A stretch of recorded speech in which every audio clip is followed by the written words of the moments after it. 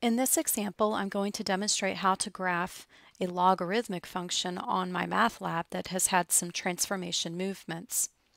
So in our example, we want to graph f of x equals log base 3 of x minus 2. The x minus 2 is a parentheses group after the logarithm. So with logarithms, any movements in parentheses would be a horizontal movement. And with horizontal movements, we always graph the opposite of the original sign.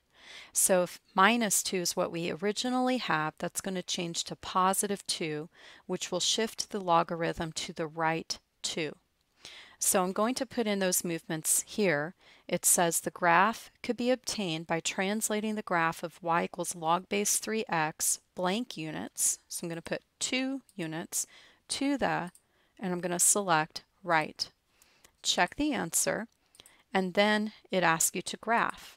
So click the graphing tool button to enlarge the graph and select the logarithm graph.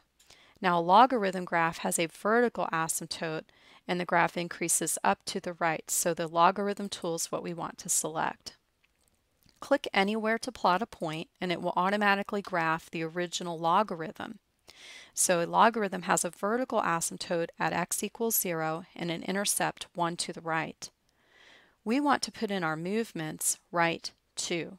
So I'm going to go down to the horizontal shift and I'm going to take this button and as I click on it, it has the movement up above. So I want to go until it lands at 2 and you can see the graph shifting.